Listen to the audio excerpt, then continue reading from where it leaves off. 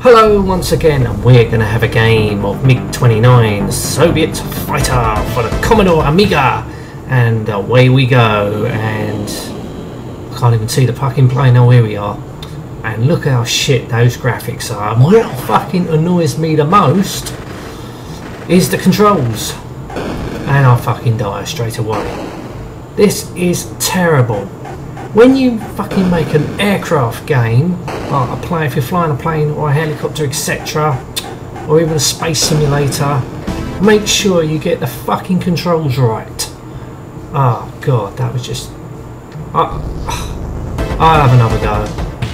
When I say that, when you're supposed to pull back on the stick, the plane is supposed to go up, and you push forward, the plane is supposed to go down. Not this occasion. Fucking hell. You pull back and the plane goes down. You pull forward, the plane goes up. How fucking stupid is this? You don't fly a plane like that. That's just ridiculous. It's horrible. You can't get used to it when you're used to playing flight simulators or whatever. Or even decent combat simulations or games like this.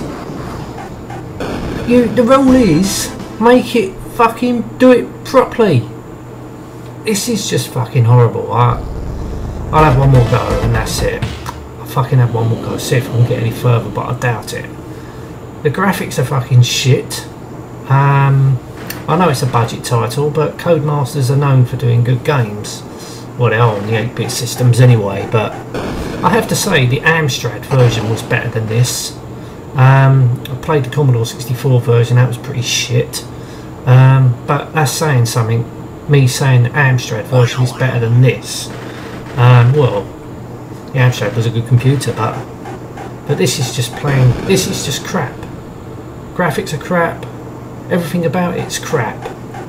There's nothing I can say what's any good. The game over bit, that's probably the best bit about the game, and the title menu. That's it.